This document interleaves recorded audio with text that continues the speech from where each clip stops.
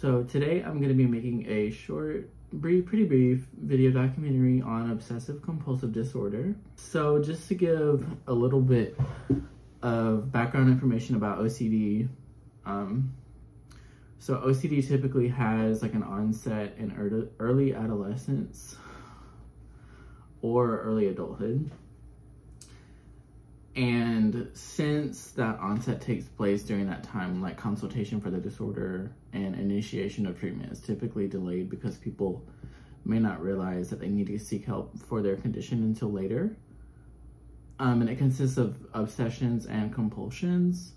So obsessions are recurrent thoughts that are anxiety inducing, that are constant and are only relieved temporarily by compulsions, which are repetitive actions or like thought patterns that diminish the anxiety that is caused by the obsessions. So now getting into a little bit of the history of OCD. So until about the 1850s, OCD was considered to be insanity. And then a shift around 1850 occurred where OCD became its own disease. As like a part of neurosis, and then it was briefly deemed a psychotic disorder, and then it became the newly defined neurosis, or part of neurosis as defined post-1880s. And then after 1860, the cause of OCD was suggested to be a dysfunction in the autonomic nervous system and the cortical blood supply. And the psychological hypothesis around that time were that OCD was caused by volitional, emotional, or intellectual disability or impairment.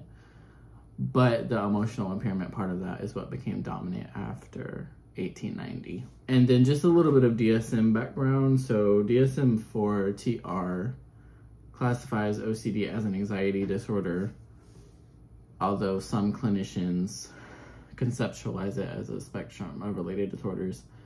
And there are obsessive-compulsive related disorders in the DSM now, I believe. And then the prevalence rate worldwide for OCD is about 1 to 3%, but it is slightly more prevalent in developed countries at 2 to 3%. And the World Health Organization lists OCD among the group of disorders with the highest rate of disability, which is really interesting to me because that's not something that I really knew about OCD. I wasn't aware of how disabling it can be for people. So now getting into some treatment options. Really the two main treatment options for OCD are cognitive behavioral therapy and SSRIs, which are selective serotonin reuptake inhibitors. And those are obviously a medication. So in terms of what CBT looks like for people with OCD, it normally refers to exposure therapy with response prevention, or just cognitive therapy, or there can be a combination of both of those being used to treat. And in Germany, I thought this was very interesting, there's actually inpatient treatment available for OCD for people that have like the most severe treatment resistant cases. And then another thing to note about OCD is that many people with OCD have other disorders that are comorbid with it. And in a study of 112 children and adolescents that were aged 8 to 18, 67% of them had one comorbid disorder, 20.5% had two comorbidities, and 2.6 had 3.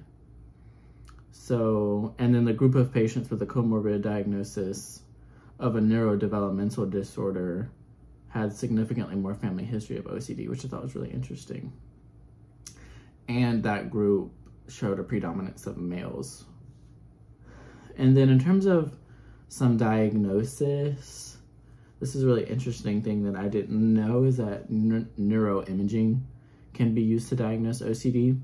So neuroimaging studies from the 1980s showed that people with OCD's brains are different from their healthy counterparts. And these found that there's hyperactivity in the prefrontal cortex, anterior cingulate cortex, and caudate nucleus of the brain. And in the last 2 decades, imaging has suggested there are more parts of the brain involved, like the parietal cortex, the limbic areas, or the amygdala, and the cerebellum, which is like very interesting to me that so many different parts of the brain can influence OCD, which is not something that I was really aware of before researching OCD. Okay, and then in terms of the etiology, it has been found that heredity plays a pretty large role in OCD etiology, and the evidence for this comes from several methodological approaches like family studies, twin studies, and segregation analysis studies. And then there has also been some other research that suggests that a dysfunction in the orbitofrontal subcortical circuitry is what underlines the etiology of OCD. So that's more neurochemical and brain functioning, which is really interesting.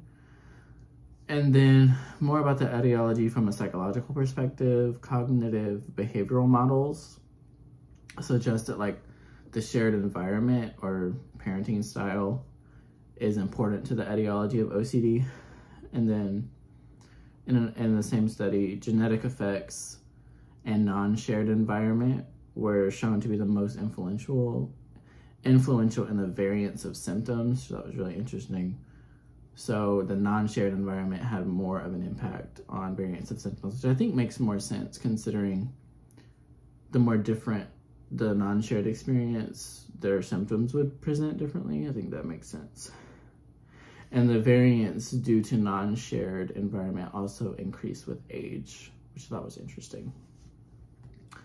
And then in terms of prognosis, when looking at pediatric OCD, according to a meta-analysis of 18 studies about remission, and that found that the pooled remission rate of all of those participants in the study was 62%, which I think is pretty good. And the authors in that study noted that the outcome of pediatric OCD is getting a lot better than it used to be, which is a good thing. And then in terms of long-term outcomes, so this is like 10 plus years after diagnosis, one study found that 71% of patients met criteria for some psychiatric disorder after being diagnosed, while 36% were still suffering from OCD. And this was with a mean follow-up time of 11.2 years. And the mean age at onset was 12.5. So overall, having 36% of the participants still struggling with OCD about 11 years later, I think that is pretty hopeful because that's less than half still struggling. I think that would mean that there is some hope that you're not going to have this lifelong issue of OCD. And then in terms of like the biblical perspective, so some in the Christian world argue that OCD is a worship problem and that in order to get better or be relieved from your OCD, you have to shift what you're worshiping, which would be your obsessions and your compulsions. You have to shift what that is tied to worshiping God, which to me doesn't seem like a valid treatment program or something that makes a whole lot of sense. And then another perspective from the Christians would be that committing the unpardonable sin is something that is a component of OCD. So this would mean like doing something that you cannot be forgiven from, not being able to go to heaven because of your compulsions and things like that. And then there also is a subtype of OCD that deals specifically with religious and moral obsessions, and it's called scrupulosity OCD, which I did not know that existed, so it was very interesting to find out. And then the most important thing for a Christian to remember when a Christian with OCD to remember is that their obsessions and compulsions are not sins. Or at least their obsessions are not sins. And then one thing that this article also mentioned is that ERP therapy. So one of the most viable treatments for Christians with OCD would be exposure with response prevention therapy. That's one thing this article noted as well.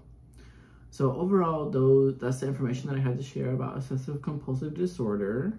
So yeah, thank you for listening.